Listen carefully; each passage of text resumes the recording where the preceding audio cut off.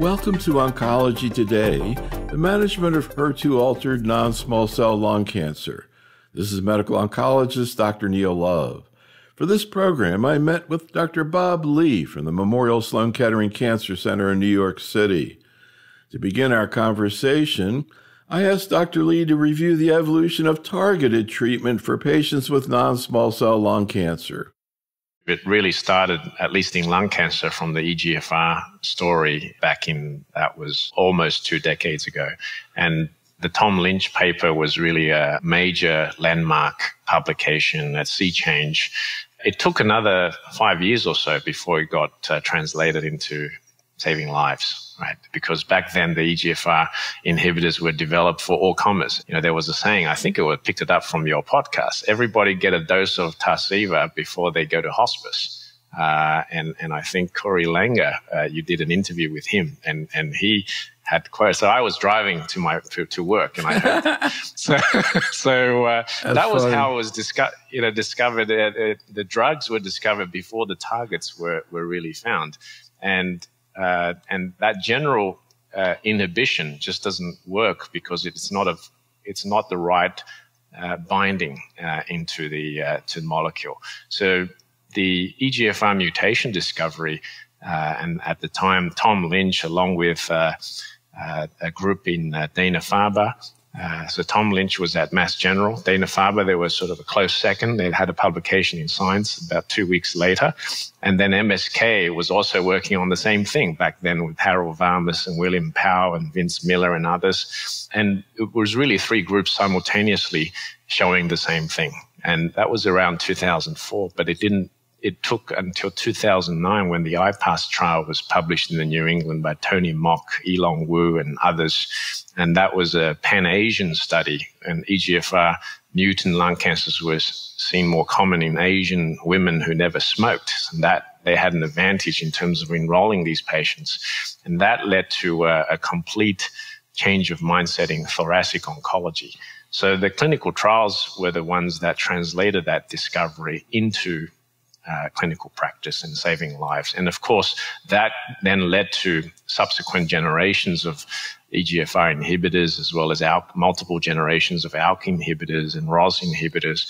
They all share the same mechanism of action. It's about this lock and key approach. If you find a mutation in the oncogene and that drives the oncoprotein into uncontrolled cell proliferation and metastasis, and you see that there is a cleft or a pocket in the oncoprotein and that you can fit a drug into it. And so to lock it up, so to speak, and this just suddenly stops that signal and then the cell just stops dividing and it dies.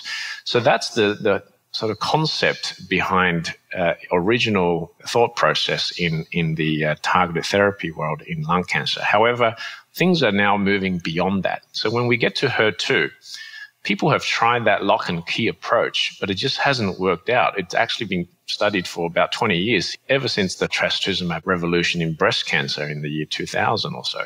And for 20 years, we've not been able to develop a HER2 targeted therapy in lung cancer because firstly, the just replicating the trastuzumab trial from breast to lung didn't work out because they were different. And secondly, the incidence of HER2 expression and amplification, for example, is vastly different. The mechanisms are different.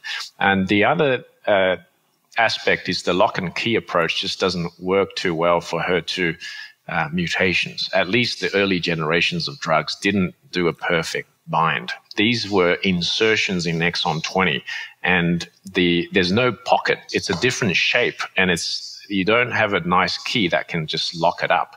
So that's why the tyrosine kinase inhibitor trials have largely failed, whether it was neratinib or afatinib or dacomitinib, and we published those trials, and they were sort of showing some modest responses in the 10 to 20% range, but nothing outstanding, nothing that could beat chemotherapy, and therefore it's been disappointing. But to go beyond that, science of HER2 activation in lung cancers is seen as different. A lot of them were driven by mutations that are hyperactivated that leads to internalization of the tyrosine kinase and the receptor, the HER2 receptor. And in a way, without having too much HER2 protein on the cell surface, they kind of just go into they hyperactivate, they internalize into the cell, and then it gets recycled. So that if you attach a antibody drug conjugate onto it, it literally just sucks the drug into the cell. You can see that ADCs can get into the cell through a variety of mechanisms. The traditional understanding is the one on the left-hand panel. You had lots of HER2 protein on the cell surface. You just need a lot more for the drug to bind and therefore get in. That's the traditional dogma. And that's why a lot of the very prominent scientists and physicians in this field have warned me, you're going to get a negative trial with the HER2 mutant story because there are not that many receptors on the cell surface. But my curiosity sort of prevailed, and we still did the trial anyway, and it was positive. So that then led to the second mechanism of action, where there are not that many receptors. There are always going to be some, but not amplified or overexpressed. And what they do is merely just sucking the drug actively into the cell, at a much more internalized rate than the wild type receptors. So we call that internalization through ubiquitination, but it's really literally just sucking the drug into the cell. And these mutants are very good at just internalizing the drug. And if you have a precision-guided missile with a warhead, with a powerful chemotherapy that is incompatible with life if you just give it naked, but if you pack it into the antibody and the cancer cells suck that drug into the cell, and then you release the bomb from within and kills the cancer cell, that kind of precision missile attack actually worked. And we initially found that in case reports. There were case series from Europe, Julien Maziers and others from France had published, and those were anecdotal. The lab evidence was lagging. So we decided there was some preclinical hypothesis that we came up with about this internalization theory, but it wasn't proven at the time. So we did concurrent lab and clinical research experiments. We then took the clinical practice back to the lab. So it's research to practice and back to the lab to research. And we can then label these antibody drug conjugates with those rhodamine dye, and we call it Frodo because it's pH driven. And then they sort of glow in the dark. And then you can see the rate of internalization of these ADCs into the tumors. Here we were able to show the one that were labeled, the ADCs going into the cell in real time. So if you go to the next slide, we can then see the rate of internalization of these ADCs into the cell at different rates. So we call it sort of the trafficking index. That's how fast these drugs can get into the cell. So some of the cells that literally pull the drug into the cell and they traffic very quickly, and others are very slow at doing that. So that was sort of the mechanism of response that we looked at. And then we then took this to the clinic again, and that led to the Destiny Lung 01 and the registrational trial approval just a few months ago. And there was a lot of skepticism at the time. This was 2014, that many HER2 experts who really spent their lifetime doing tyrosine kinase inhibitor, cell signaling and lock and key approach, or people in breast cancer were really looking at the quantity of HER2, and it's driven by HER2 amplification and overexpression rather than mutation. The concepts are very different, and they just thought that the ADC approach is never going to work in HER2 mutants in lung cancer. So it came as a surprise when the TDM1 trial was positive. And then that led to a lot of interest from biopharma industry to invest in this rather obscure field when it first started. And we saw, I mean, these are still 2% of lung cancer. You look at ROS1 and ALK, it's not that many more in terms of percentage incidence. We're talking thousands and thousands of patients every single year, just in the United States alone. So, and worldwide, it's a lot more patients. So then it led to some interest in this field. And then the strengthening from the TDM1 pilot study, which was published in the Journal of Clinical Oncology back in 2018, we did a series of translational experiments that showed that this was not a fluke. This was a real effect that was replicated in cell lines, in mouse models, and some of the slides I put some pretty pictures there just for reference. And we then were able to guide the registrational trial of trastuzumab deruxtecan, which was first developed for HER2 amplified and then HER2 low breast cancer. But it's all largely due to protein expression, not mutations. But because of this internalization concept that we had published and shown subsequently, we doubled down on that in lung cancer. And that led to the registrational approval, the first targeted therapy for HER2. But it's a different mechanism. It's a smart bomb and precision missile compared to a lock and key approach. So, and it was interesting, the last ASCO meeting when we had the HER2 low data presented and Dr. LaRusso did the discussion, and she brought up the issue of HER2 mutant disease. And when I would bring that up to the breast cancer docs, they were like, well, we hardly ever see it. And it was just kind of not a major issue for them. Even in GI cancer, where again, TDXD and HER2 positivity is a big issue, colon, upper GI. I think it's mainly overexpression there also. So as you say, it's a really different concept. First of all, can you just kind of maybe outline a little bit about, I guess, the epidemiology? Like what fraction of patients with, non-small cell lung cancer have HER2 mutations as opposed to HER2 overexpression? For every patient with HER2 overexpression, how many are there with HER2 mutation? Is there like 10 times as many? It's a lot more, I guess. Yeah. You're right. The epidemiology is different by disease. So compared to breast cancer, where 20% are HER2 amplified, which then produces the expression, the genetic aberration is amplification. And that's just increased gene copy number in breast and gastric. And I tell my patients or my fellows that this is like going to the old-fashioned photocopy. If they're a bit older, I can explain the photocopy machine. And you press on the button and you forget to let go. And then you're chatting away and you realize you copied 50 pages. And it was a total waste of money and paper and the environment. That is amplification. There's no difference in the genetic coding of the sequence, and basically it's the same thing, but copied again and again and again. We call it copy number gain, and when it gets to a certain threshold, we call it amplification. Mutation is different. It's not just the quantity of the protein that's been expressed or copied. It's the sequence is different. They've done an error. It's like they wrote the wrong thing. And the DNA sequence is wrong. And that could be wrong because you've switched a letter for another. So that's single nucleotide variation. Or you can write it wrong in the sense that you've inserted a list like 12 extra letters in between the sentence. So that's called an insertion. Or you can just delete some stuff which you forgot, you deleted it, and that's a deletion. So these are so-called mutations. And that is different because the wording is different. The content has changed. But that change in content has led inadvertently to activation of the gene in uncontrolled fashion. So that's a slightly different concept. So you're not going to get too many copies. You're not going to get too much protein on the cell surface. You're just going to get a different HER2 that functions crazy. It just grows and divides and uncontrolled. It just functions wrong. But the number of copies of HER2 is still the same. So in that sense, in lung cancer, it's only about 2%.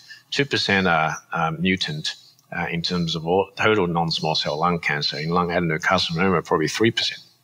And you do have a 1 to 2% also incidence of HER2 amplification in lung cancer. So that does exist, but nowhere near as frequent as the 20% in breast and gastric cancers.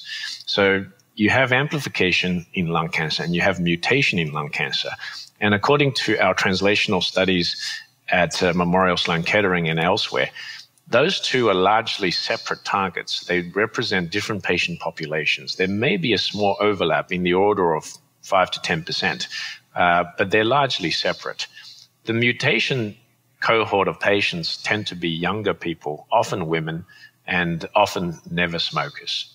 And it's a pretty there's some analogy to EGFR mutation in terms of epidemiology, but it's not predominant Asian. There is no racial ethnic predominance for HER2. I've seen HER2 mutations across patients of all racial ethnic backgrounds, and it's not related to smoking. It's something in the environment that may have triggered it, or just a combination of multiple factors with a lot of bad luck. I've seen patients, there's no sort of single exposure that I can pinpoint. I've seen patients who have, one of my earliest Australian patients came from a farm, was very clean air, was no industrial pollution, but he had HER2 mutant lung cancer and was pretty young as well.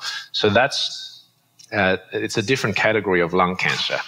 And that's about 2%. But when you talk about amplification, it's really a miscellaneous group of diseases in lung cancers. You do have the heavy smokers, and some of them have HER2 amplification. Some of them are squamous, but also up to a half of them actually have EGFR co-mutation. So you then have a HER2 driver and an EGFR driver, and often the HER2 initially thought to be a resistance mechanism to EGFR inhibitors, but subsequent research has shown that it's not always that resistance. Some of them had HER2 amplification at the outset. So you really have this molecular heterogeneity in HER2 in terms of its oncogenesis in lung cancer.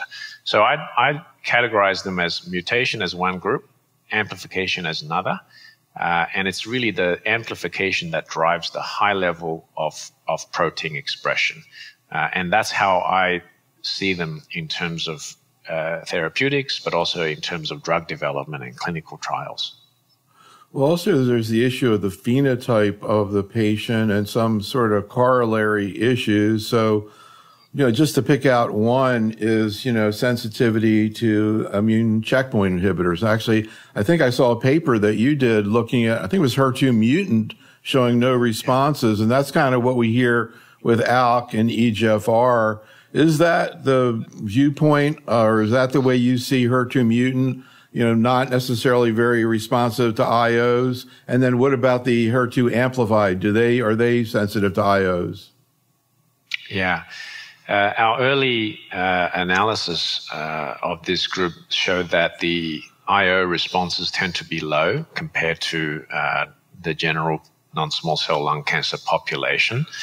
And it corroborated with the European experience with Julian Mazier's Annals of Oncology, and that series had shown a 7% response rate. So it's not zero. Some of them do respond, but it's actually lower than what you expect with the general population.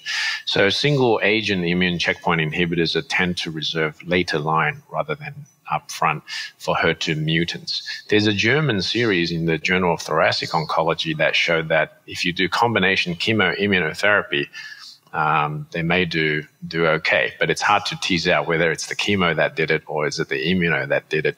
So we're in the process of running a randomized phase 3 trial of comparing first-line chemoimmunotherapy versus trastuzumab deruxtecan, TDXD, in the first-line setting. And that, because it's such a rare mutation, we really had to get the world together to do this and to get meaningful time frame in terms of reading out results. So hopefully through international collaboration, we can get the results in the next couple of years to give us the answer for optimal first-line therapy. It'll be interesting to see what happens there in terms of PD-1 levels. Maybe you can take a shot. I've asked a lot of people to explain to me, and I'm going to let you take your shot at it, sort of the biology of not just HER2, but also EGFR. Like recently I became aware that, am I right in saying that HER1 is actually EGFR? Yeah. That's right. So I didn't know that, but anyhow, it just reflects my lack of knowledge about that whole axis and HER3 and the fact that there's not a TKI. But anyhow, can you just sort of maybe explain it, the way you explain it to fellows, your vision of that whole axis? Yes. Thank you. It's a good point you just made. Academics work in too many silos, and they don't necessarily talk to one another, and then you have different lingo coming out of their publications. So EGFR is HER1, and that's the neighbor of HER2. And HER2 is also called many things. HER2 new, ERB2, and these are just because of different academic groups doing their own thing and calling their own things. And then in the scientific literature, it gets very confusing. And that's just an effect of different academic silos not collaborating well enough. But hopefully, research to practice will inform and help break those silos so that we're all talking about the same thing. Then that way we can advance this field of science in much expeditious fashion rather than keeping it, to your chest and in your own little world. That's what academics have an inclination towards.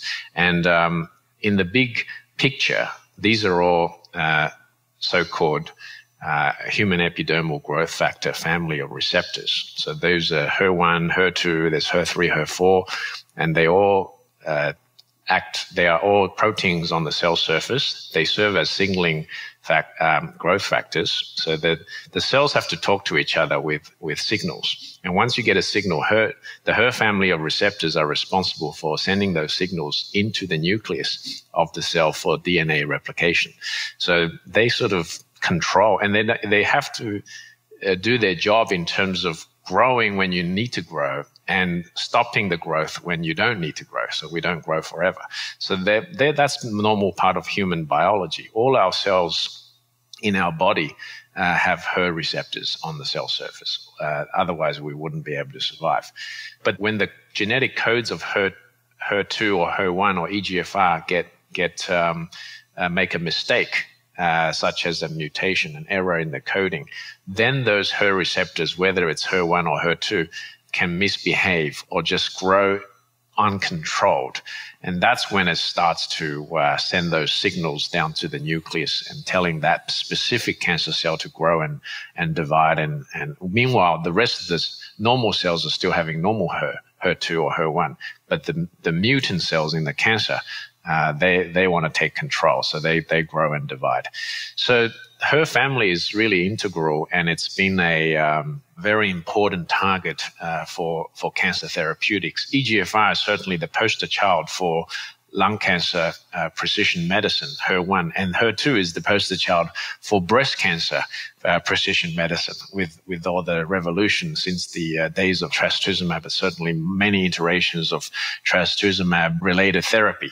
And these have transformed lung cancer and breast cancer survival in really amazing ways. So that's the paradigm, and it's going back 20 years or so since the original discovery in the last century.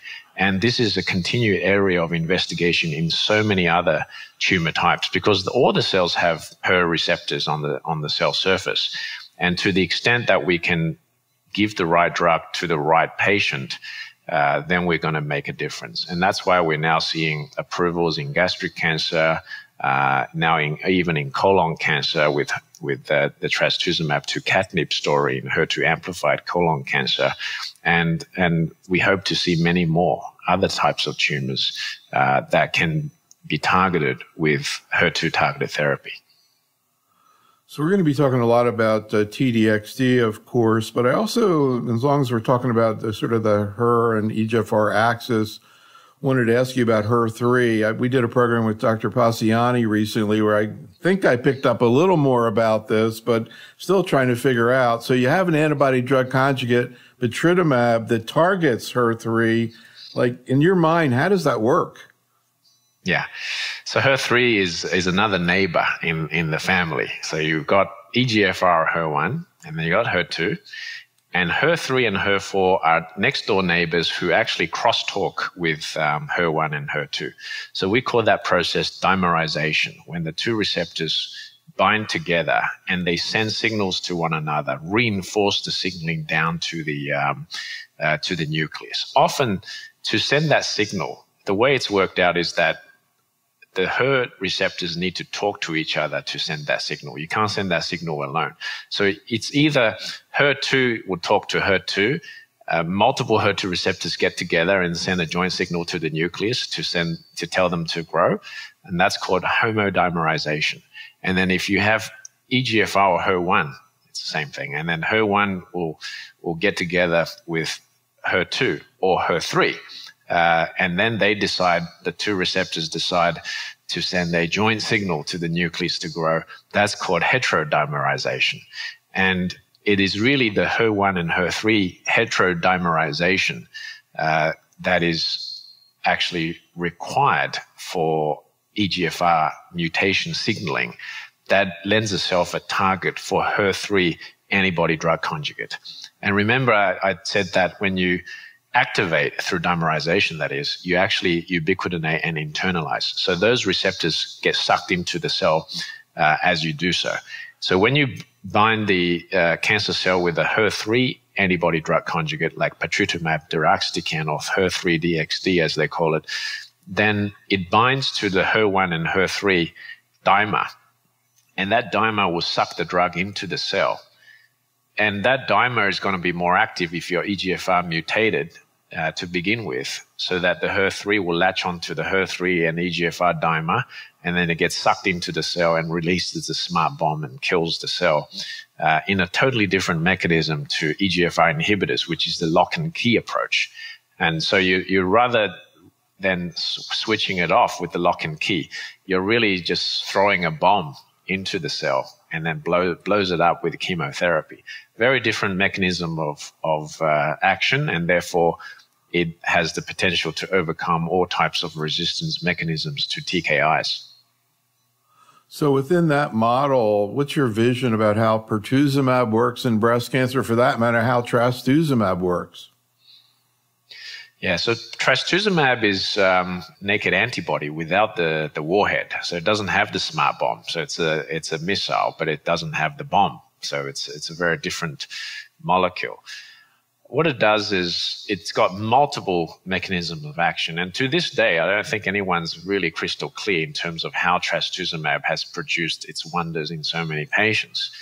It certainly has signal inhibition capability. So it basically binds to the HER2 protein and tries to tell it to stop. So it's antibody inhibition. So it sends a rather weak signal on its own to reduce the signal for growth. But more importantly, it actually elicits an immune response, ADCC, and that's certainly part of the innate immune system, but it's antibody dependent, cell-mediated cellular cytotoxicity, and that will localize the enemy with HER2 and then elicit these antibody responses that are cell-mediated, and then we can really elicit a long-term response through that ADCC mechanism in the long term. And that's thought to be the main mechanism of action for these 10-year survivors of metastatic breast cancer on trastuzumab, 10, 15 years. And then you get into the Neil Love question of when do you stop, when do you continue? But you're really relying on an immune response in that sense. It's not so much the chemo that's doing the work. And certainly there's synergy with chemo as well, which may actually elicit that immune response. And that's why in breast cancer, you have to give it with chemotherapy. A naked antibody alone it doesn't cut it in terms of response rate and survival. So in lung cancer, the early days of trastuzumab-based clinical trials have been done since the trastuzumab revolution, but all 6 trials were negative, including a randomized phase 2 trial that was published by Dr. Gates-Meyer in Annals of Oncology. This was early days in the beginning of this century. And it was all negative, but the patient selection was very different. It was really looking at HER2 expression, but we know that expression tends to be low in lung cancer, not as high in breast. It's not as frequent to get amplification. And in the subgroup analysis, they saw a signal in HER2 amplified cancers, but there were only like 6 patients, so it's hard to draw any conclusions. So therefore, it's the difference in molecular epidemiology that actually pretty much guaranteed a failure of these trials, even though they were done in good faith, replicating the breast story into lung. But the epidemiology was different, and therefore the trial design was flawed, and they failed. But I do see a role in trastuzumab and pertuzumab in the longer term future when it's done in combination with other medicines. So the trastuzumab pertuzumab story is certainly the Cleopatra trial a decade ago, and then many other improvements since have been the mainstay of therapy even this day in first-line metastatic breast cancer, HER2 target therapy. But in lung cancer, we've seen the MyPathway study showing some response in the 10 to 20% range with trastuzumab pertuzumab, not enough to do the serious damage on HER2 mutants. But we are seeing some signal of activity. So I believe it's the weak effect of the of those antibodies on inhibition and then eliciting an immune response that may still be targeting. And I think in the long term, you really have to learn from the breast cancer docs.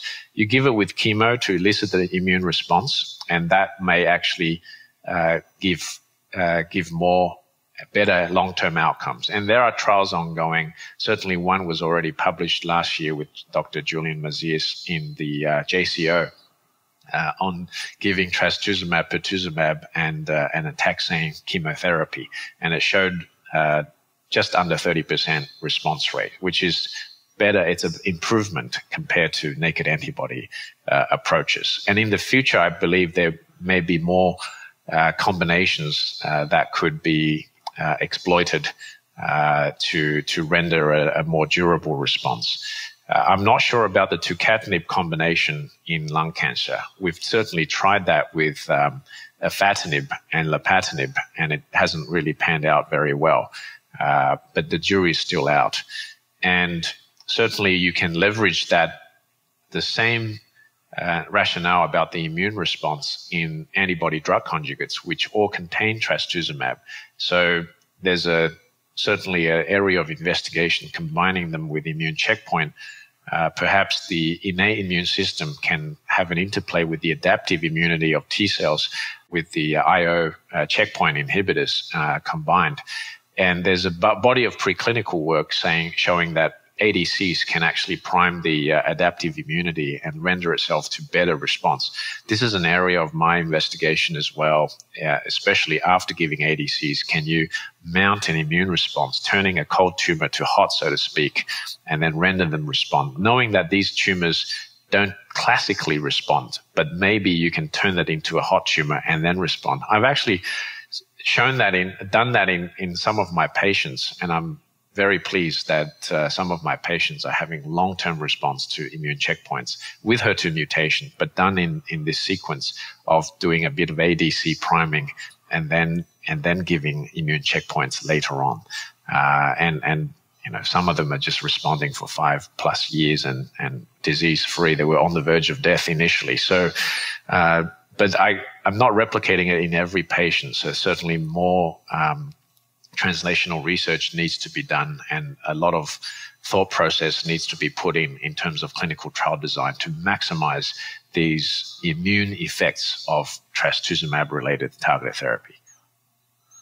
Yeah, you hear about ADCs and IOs in different situations, like in bladder cancer. They're all excited about and ADC, enfortumab vedotin plus IO. They think that's going to be, and it kind of makes sense because it's really, in a way, chemo plus IO, which, lung cancer really defined that. Let's talk a little bit about what we know about ADCs in lung cancer. You mentioned TDM1, and I remember there was a paper by, I think Greg Raleigh was involved with it, and I didn't think it was all that impressive, but did they see objective responses with TDM1? Yeah, so there were actually quite a few papers on this. Firstly, the international trial of TDM1 wasn't that impressive. It was published in Clinical Cancer Research with Solange Peters and Tom Stinchcombe and many others, and it showed a 0% response in HER2 2+ and a very low response rate in HER2 3+, but maybe a signal in these amplified cases with TDM1. So that was the paper. It was a negative study, but maybe some signal finding that warrant further investigation. The Japanese trial published by Dr. Hoda et al. In Journal of Thoracic Oncology, also around 2018, also was pretty negative, but it was kind of, the selection was all comers, was expression, amplification, mutation, the mutants responded, but the response rate in total was pretty low because it was a mixed bag and it was small numbers to begin with, so hard to draw conclusions. And then our investigator-sponsored trial at Memorial Sloan Kettering, it's a cohort in the basket trial of TDM1, which I had led, and in fact that was a project that was served the basis of my fellowship training going from Australia to New York at Memorial Sloan Kettering. And that was translating the breast cancer discovery into lung cancer. And that was also the basis for my fellowship, a basis for the ASCO Young Investigator Award at the time. And that cohort in HER2 mutants actually was read positive. So we had a 44% response rate. We had a median progression-free survival of 5 months. And this was in heavily pretreated patient populations, often third, fourth, fifth line of therapy with prior chemo, prior HER2-targeted therapy and prior IO. So these patients really had nothing left to give except maybe some chemotherapy like vinorelbine or something. So that's thought to be an encouraging signal, but small numbers. And that's what's led the subsequent investigations and investment into this HER2 mutant patient population, a rather obscure field of thoracic oncology at the time. But now it's certainly created a new paradigm. So let's talk a little bit about TDXD. First, can you talk about kind of the way you maybe explain to your fellows sort of what it is, how it's built, the double payload delivery, and why it's different than other ADCs we've seen? Yeah. So this is a new antibody drug conjugate compared to TDM1. It's the same trastuzumab backbone, but it has a different warhead, and it's DXD in terms of DM1. And DXD is a irinotecan-like, it's a substance, but it's much more potent. It's a topoisomerase 1 inhibitor, and it's certainly much more potent than DM1. And also we can pack a lot more warheads into the same missile. So the so-called drug-to-antibody ratio is twice compared to TDM1. You can just pack a lot of bombs in the smart bomb. So per molecule. And then the linker, linking the warhead to the missile is also a slightly different linker in terms of engineering. So it is a cleavable linker rather than non-cleavable. Cleavable meaning that it can easily break off and then release the bomb with ease within the cell. And that also has membrane permeability. So the drugs the toxins can penetrate from one cell to the neighboring cell to the neighboring cell rather than being confined within the cell membrane. So it can penetrate the membrane and kill neighboring cells. So we call that so-called bystander effect. And that may be responsible for some of the pneumonitis and interstitial lung disease that we can see with with trastuzumab deruxtecan. But it certainly has given it more advantage in terms of killing HER2 mutant tumors. Even with some tumor heterogeneity, it can still go around and kill neighboring cancer cells. So with all those differences in bioengineering, it is certainly a more potent ADC against this target. And we have seen activity in the TDM1 resistant HER2 positive breast cancers initially, and now certainly the Destiny Breast 03 and other trials have shown that it's superior to TDM1 even in the second line setting. So similarly in lung cancer, we did the initial phase 1 trial in HER2 mutant, knowing that borrowing from the TDM1 story, which I had the opportunity of leading together in collaboration with Greg Riley and many others at Memorial Sloan Kettering, just borrowing that concept and then to develop TDXD or Enhertu or trastuzumab deruxtecan, we were able to hone in on the HER2 mutants. And in the phase 1 trial that we published in Cancer Discovery, this is Suratani et al. In 2020, Cancer Discovery, and we showed that all comers, it was only a 28% response rate. But in the HER2 mutant lung cancer cohort, we had a more than 70% response rate. Small numbers, but very encouraging signal when you hone in on HER2 mutants with this more potent ADC. And that led to the DESTINY-Lung01 trial, which we did as a phase 2. And this was launched in 2018, but we've published that early of last year, just about a year ago, in the New England Journal of Medicine. And as Dr. LaRusso had pointed out in the ASCO plenary discussion, that case in the waterfall, the one with the complete response on the right-hand side, actually was HER2 zero in terms of protein expression.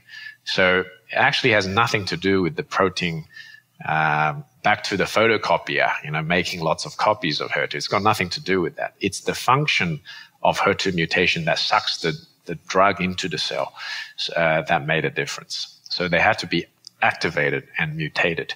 And that trial, then of course a little bit of dose tweaking. The 6.4 milligram per kilogram was thought to be too high.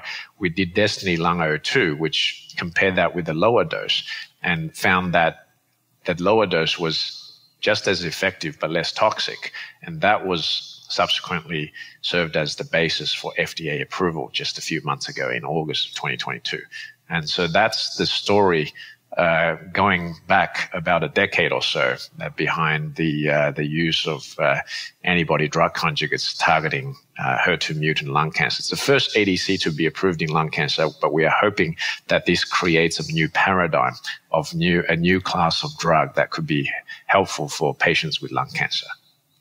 I thought I understood ADCs until TXD came along. So first of all, you mentioned DESTINY-03 breast, where way better outcome than TDM1. So one ADC versus another, huge difference. And then the HER2 low, Dr. Modi presented at ASCO. Again, you think of targeted therapy. Now all of a sudden, well, wait a minute. We're not sure what the target is. I think I've seen some data even with responses in HER2 zero. You have the TROP ADCs that even though not everybody has TROP, everybody seems to respond. So I don't know. I think there's a lot of confusion, at least on my mind, a little bit about, sort of what these agents are and sort of where they're heading. Yeah, I think it's confusing for investigators and scientists as well. So we're all learning in uncharted waters. There are two drug development pathways for ADCs. One is the precision pathway, which is personally my preferred way of developing drugs. You really want to bring the best drug to the right patient for maximal outcomes. But then that's usually a small slice of the pie, a small percentage of patients, and that approach has its pros and cons. The HER2 mutant story is the prototype for that. And I hope to develop more for HER2 amplification and many other targets down the track. But there's another drug development pathway for ADCs, and that's using it as just a chemotherapy. So it's given to everybody, like nab-paclitaxel, right? So you give it to everybody. And you're not going to aim for a precision medicine type of response rate or duration of response, but you're going to aim for like a docetaxel-like response, maybe slightly better, and then they can get a drug approval in the later line setting. And that's a strategy that's currently being developed for TROP2, and there's CEA, CAM, and many other ADCs that are emerging in the lung cancer and other solid tumor space. And they don't necessarily need a companion diagnostic or a biomarker to select patients, because they're just going to give you like a 20% response rate. And then, in the refractory setting, arguably it's better than nothing. And even though the duration of response may not be super high, but overall it's something. And there may still be a drug development and approval strategy in that population. Personally, it's rather unsatisfactory to do it like that, because it feels like you're going backwards. You've got all this engineering, and then you're going back to the old days of chemo, a more expensive version of chemo.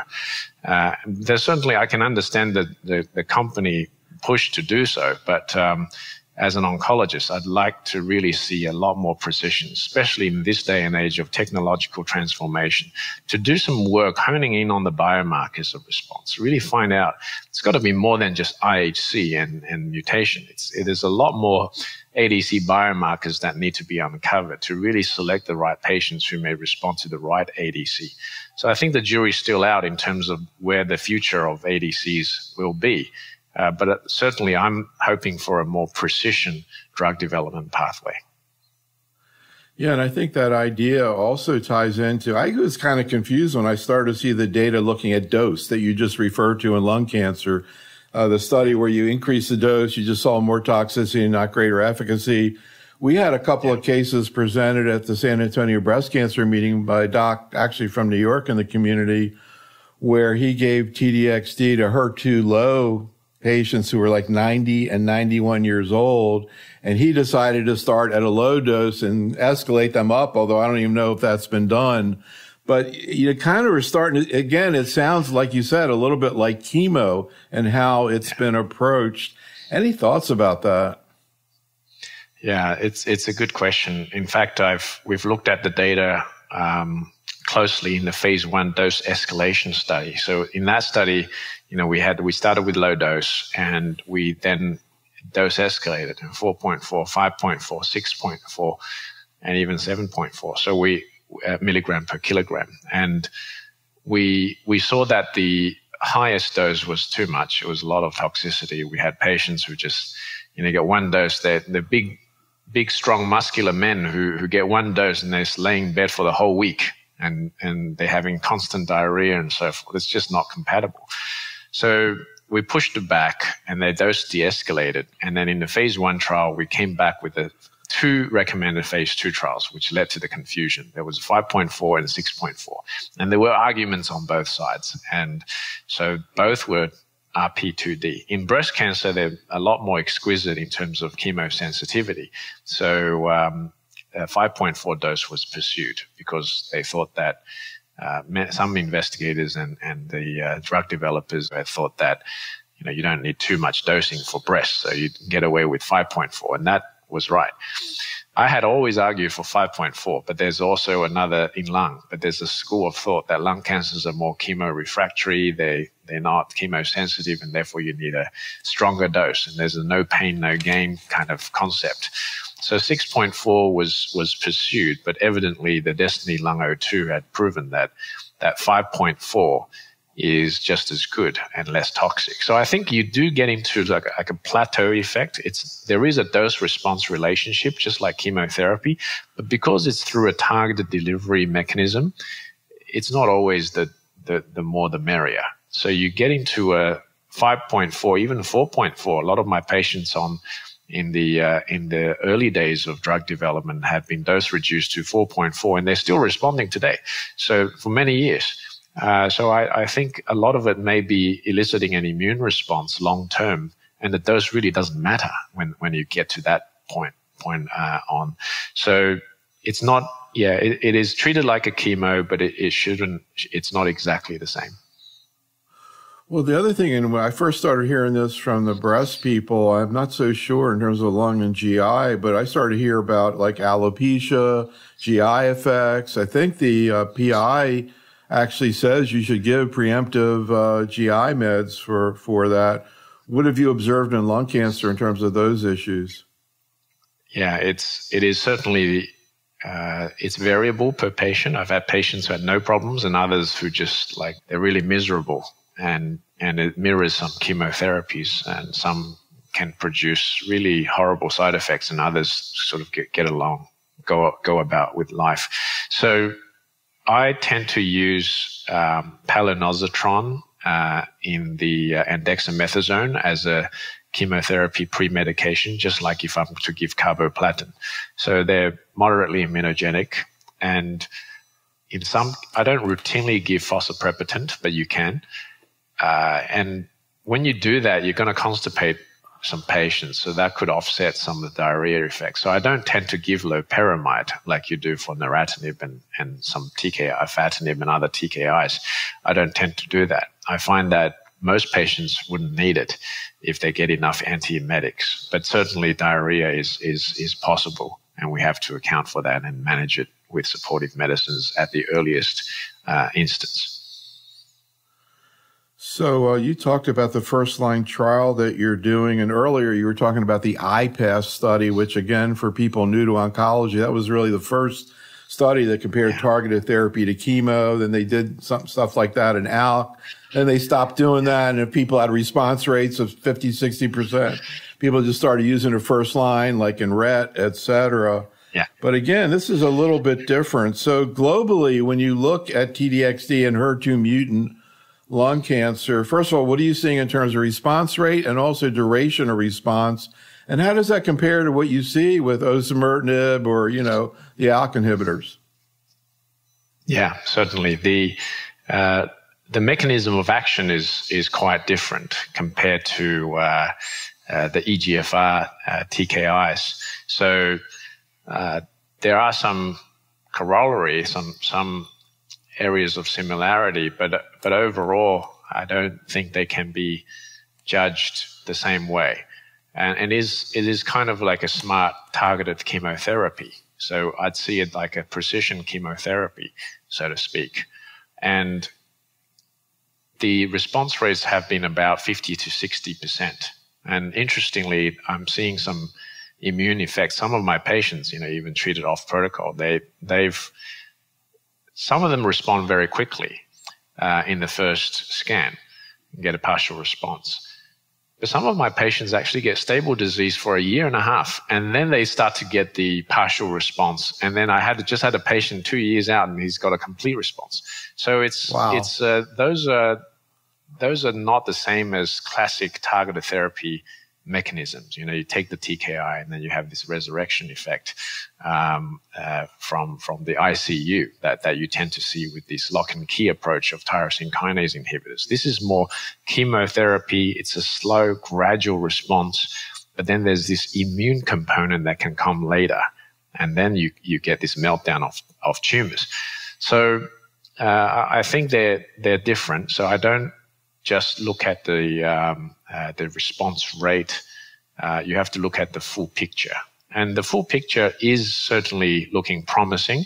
In a refractory setting, you're seeing a median PFS or progression-free survival of about 8 months. You get a median duration response of 9 months.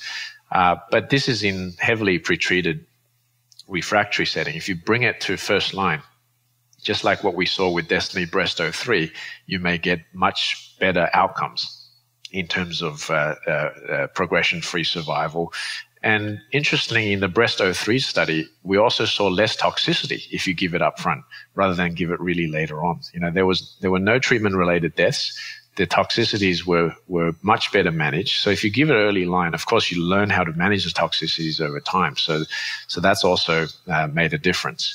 But we are hoping in Destiny Lung 01, we're going to see some similar improvements in outcomes if you give it first line rather than in a chemo refractory setting. And if it's a smart chemotherapy, you really want to give it earlier on rather than when the drug is getting resistant.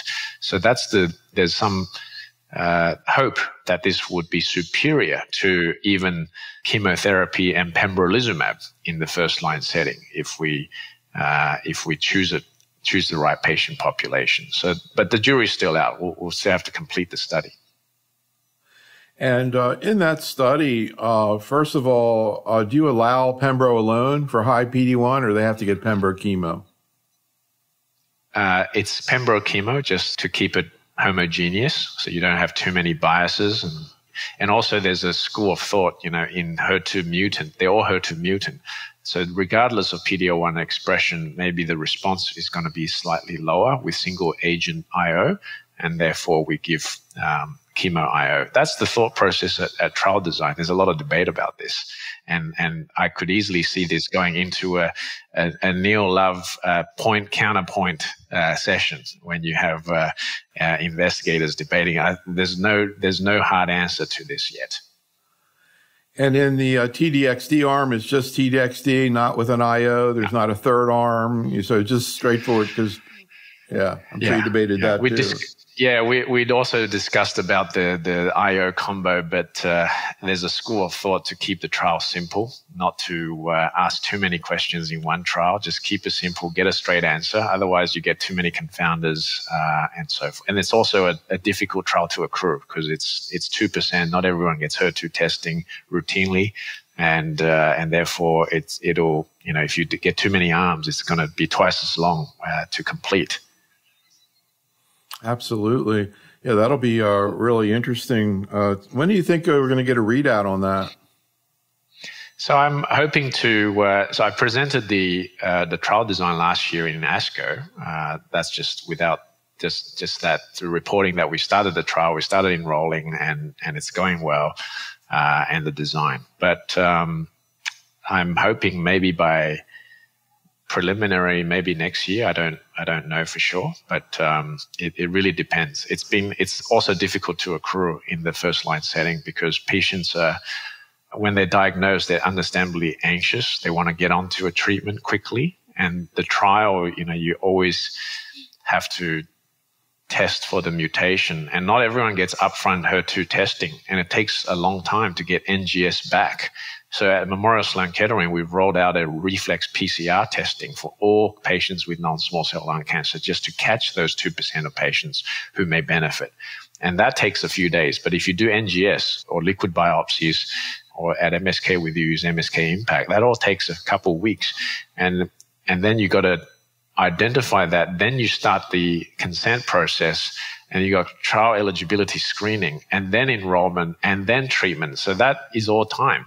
So it's sometimes hard for patients to wait that long and to get onto the trial. So it's somewhat difficult from that. There are some logistical hurdles.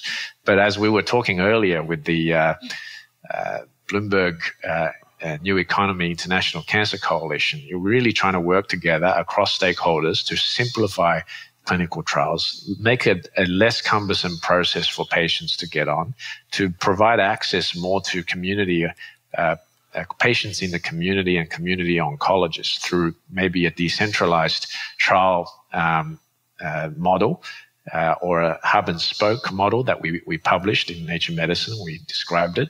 Through that collaborative model, we may be able to bring innovation to patients, not only in academic centers, but across the board in community. And that serves that disparity concept that you have talked about earlier on. It's really disparity and equity, from my standpoint, is not only for social justice, but it's also, which is important on its own, but in my world of curing cancer, it's absolutely critical to engage all patients. Then you can accelerate the accrual. My TDXD first line trial, if done in a really diversified, collaborative manner, and bringing it to the patient, we can accrue like wildfire. You asked me when's the readout. With that approach, maybe this ASCO, if we can do it properly, with true international collaboration, we're going to accelerate the timeline of drug discovery and approvals. And you fast track that to all trials, you're going to see the cure for cancer.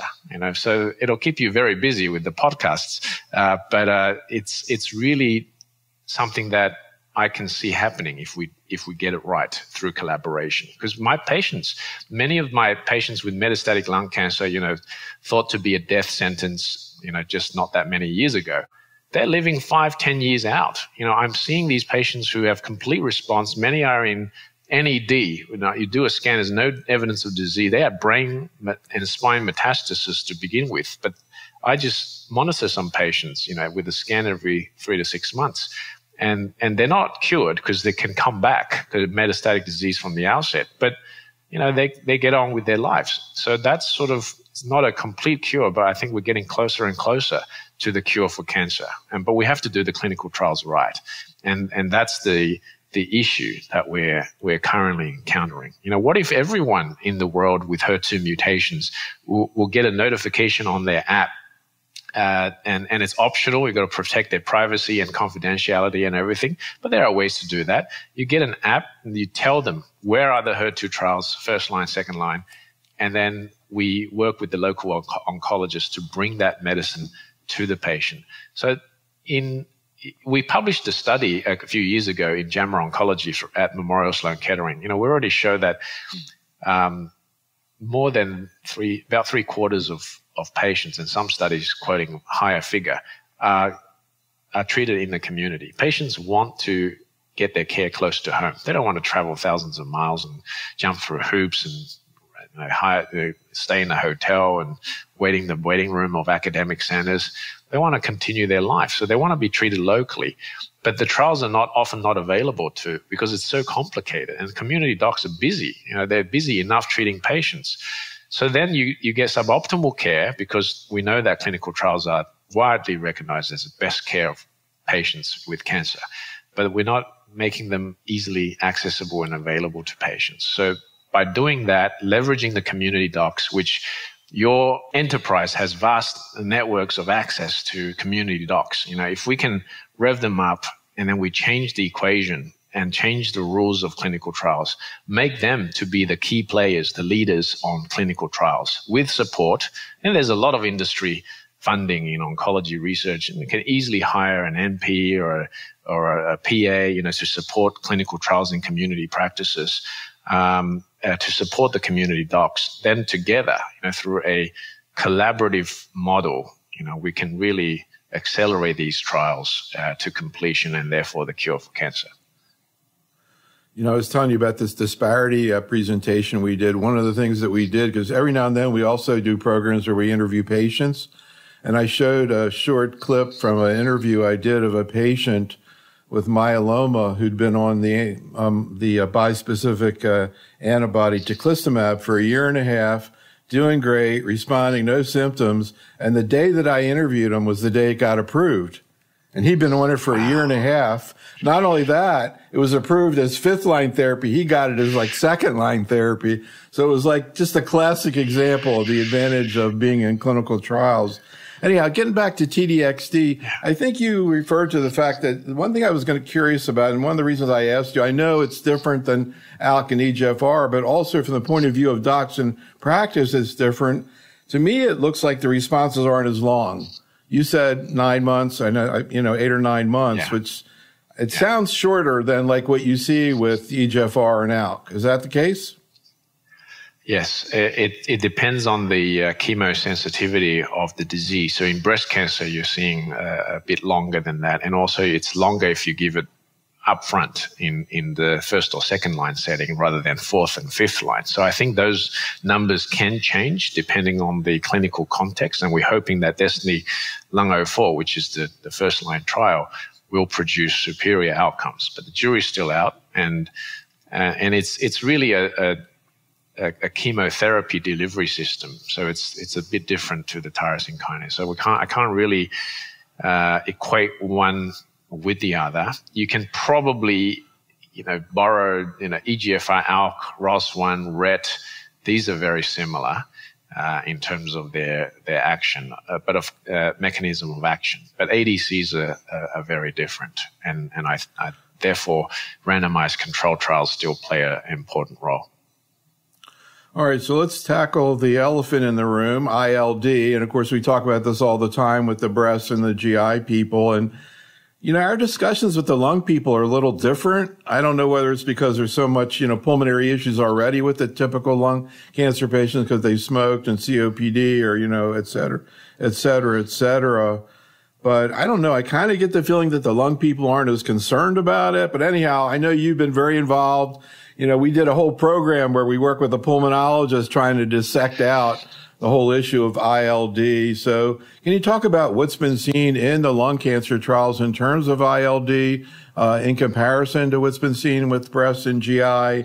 And for practical purposes right now, and incidentally, you got your 1st-line trial, but we have our way of doing stuff is we just go out to 25 investigators and say, well, let's put the reimbursement aside. What would you like to do?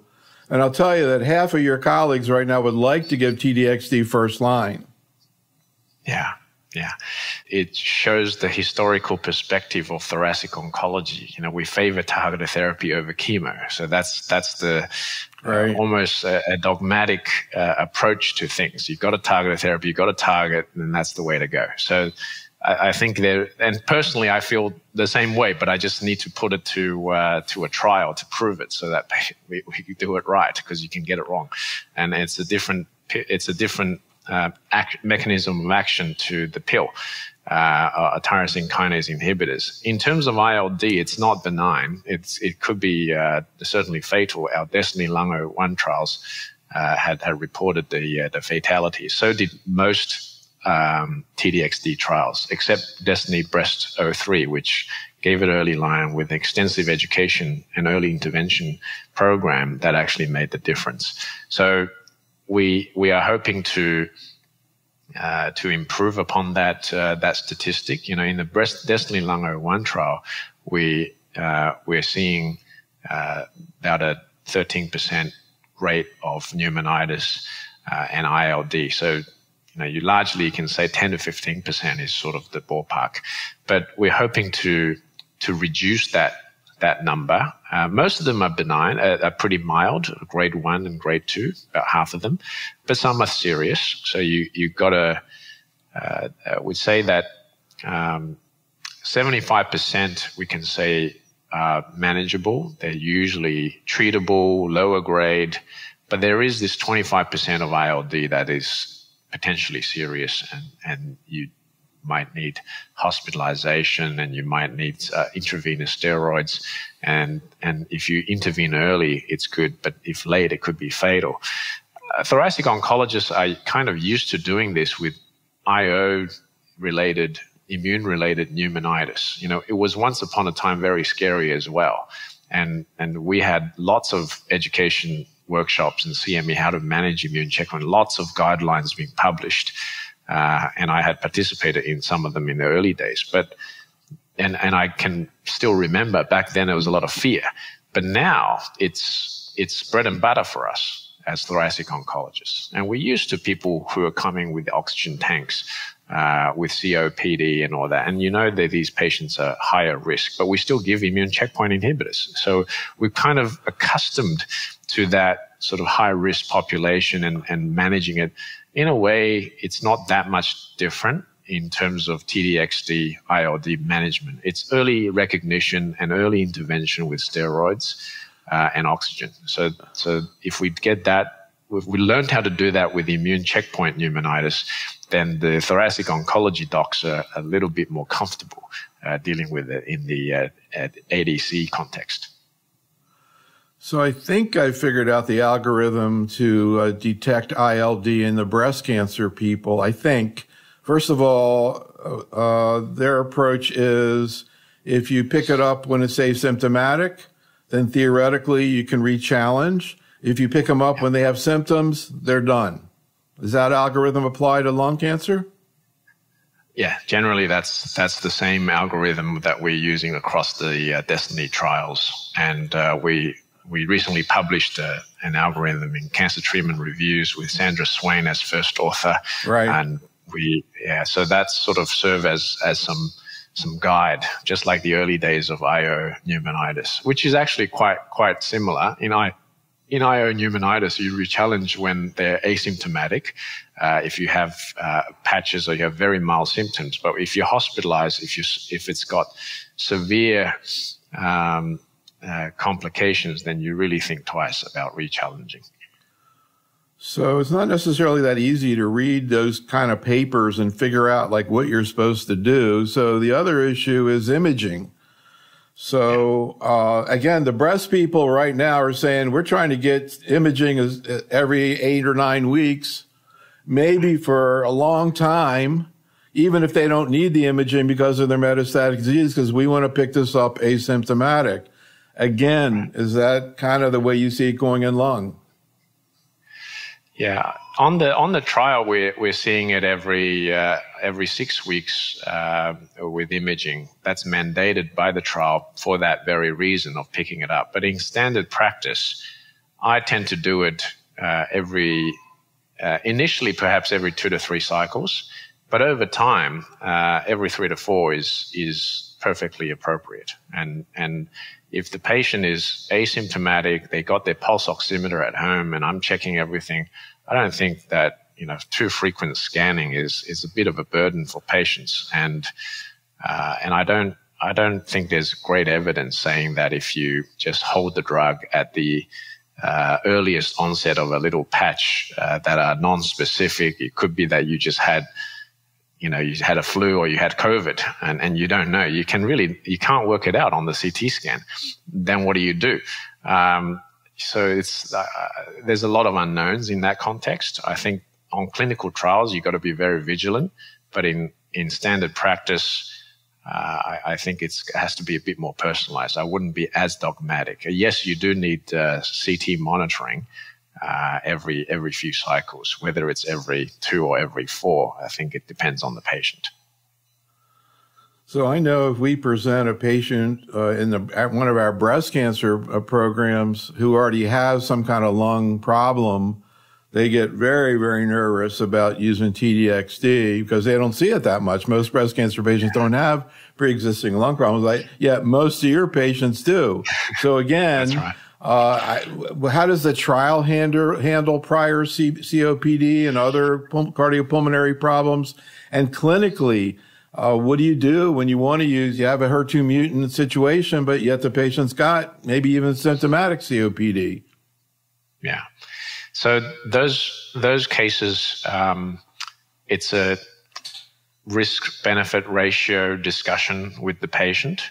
The same could apply with IO checkpoint, which can cause pneumonitis in a fair number of patients. And if they have COPD and they're on oxygen and they have like a one lung, do you give it or do you just let them go? I mean, that is a question that we have to individually discuss with the patient. But in my experience, it's not an absolute contraindication. And there are instances where the cancer is going to imminently kill you in the next few weeks unless you do something about it. And you got this drug, you got a shot. It's a double-edged sword. Do you give it a shot or do you just let yourself go? I mean, that the patient needs to make that decision together with the oncologist. But I don't see this as an absolute contraindication, particularly coming from a lung cancer perspective where they all have some lung condition. So I think that speaks to the uncertainty and the experience from the different subspecialties. And it's again a reflection of different silos and different ways of thinking. In breast, their lungs are healthy, breast cancer community, and the earliest incidence of any lung condition, they get frightened about it. And it's the uncertainties can produce a lot of fear, not only in patients, but among oncologists as well. But the thoracic oncologists are much more used to doing this. So there's a lot more comfort level. And I think you can learn from one specialty to another. And that, to give a plug to community oncologists who see a variety of different clinical contexts and tumor types, they can get a better appreciation of what's clinically important. And some of them are clinically significant, but many of those concerns are not. So I think we need to take a step back and hear like what you're doing, hearing from different points of view, and then take a balanced view on this. But my approach to TDXD pneumonitis is very similar to my approach to IO checkpoints. You bring up the general medical oncologist who's hearing from the GI people, they're hearing from the lung people, hearing from the breast. One of the things they hear from the GI people that they don't hear from you and they don't hear from the breast is the GI. You can ask Dr. Janjigian, they're all into repeating HER2. So if they're HER2 positive and then they'll do another assay when they progress or something, and if they're HER2 zero, then they don't use the HER2. Whereas breasts, once you're HER2, they'll just keep using it. Again, any thoughts about retesting in lung cancer? Yeah. So if it's HER2 mutant, it's like EGFR mutation. They tend to stay, so they don't go away. It's an oncogenic driver. It's constitutively active, and I wouldn't need to retest it for the sake of checking if it's still there. But I would do the repeat biopsy and NGS just to look for resistance mechanisms that may emerge and that may be targeted with new therapeutics. So I do a lot of rebiopsy from more for a clinical research and clinical trial matching point of view, but not so much for the HER2 mutation testing. And with amplification, things can be a lot more heterogeneous. And it sounds like the loss of HER2 is a big thing in gastric, but not so much in breast. Yeah, that's a great point, though, about the mutations. That's really interesting. Let me ask you, do you envision in the future that maybe there's going to be a pan-tumor approval of, say, TDXD for just HER2 mutant disease in general, regardless of the primary? That's a great question. And in fact, this is the concept for the Pan-Tumor 01 clinical, the Destiny Pan-Tumor 01, which I had presented the design a couple of years ago to ASCO, and we just completed accrual.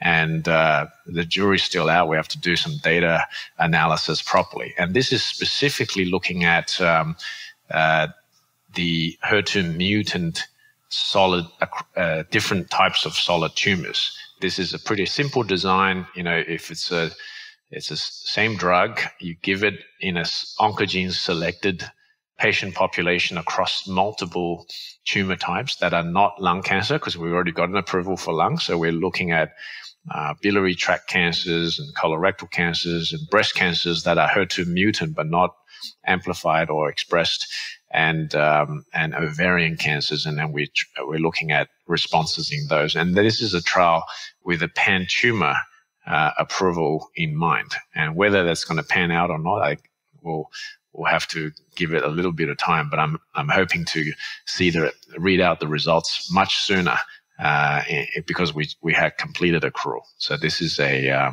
very important study that could open up a new indication for patients with different, not just lung cancer, but many different types. Yeah, the oncologists are all over that. We actually had a general medical oncologist who presented, we're doing a GYN program, 2 cases of cancer of the endometrium. Now, I didn't ask whether there's HER2 mutant or HER2 overexpressed, but the doc gave both patients TDXD. One had a CR, the other one had a good PR. So I got a feeling people are going to start doing that before your trial's reported, but it'd be great to get the data. Yeah. That's very encouraging to hear. And certainly I'm going to feed that back to my co-investigators on this study to really try to push this paradigm forward. It's a little bit difficult to tease out because now you have HER2 low breast cancer approval.